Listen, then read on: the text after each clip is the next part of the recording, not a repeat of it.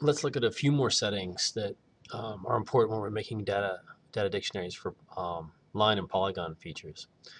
So let's say I'm making I'm mapping bike trails.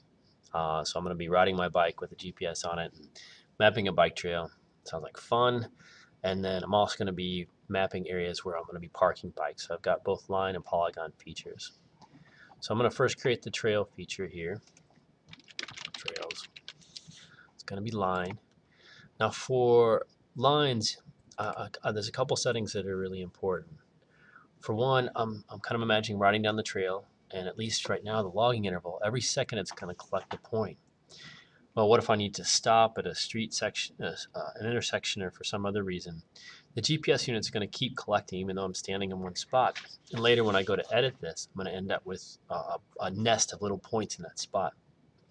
So for most line or polygon features, I want to switch the logging interval to a distance, but I don't want it to collect another point until I've gone a certain distance. So you can think about the vertices that you'd have in your line feature once you bring it into arc. How dense do I want those points in order to define whatever straight lines or curves. So if I was on a highway, I could probably go 5 or 10 meters before I collect a point. On bike trails, I may have some sharp turns and things like that I want to make sure I record.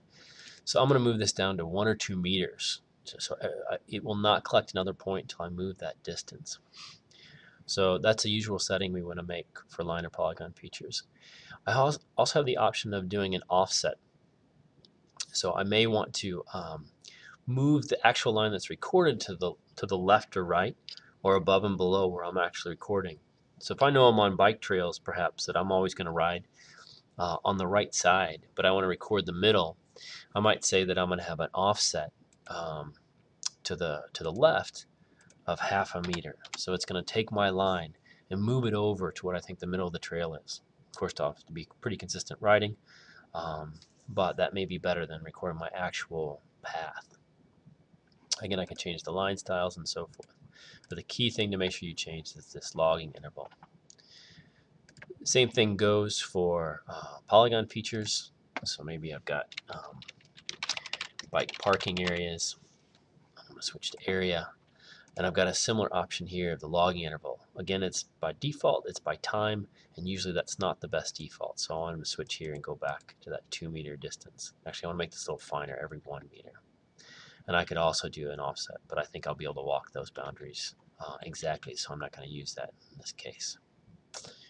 Alright, so a few additional settings for line and polygon features that we'd want to set within TerraSync.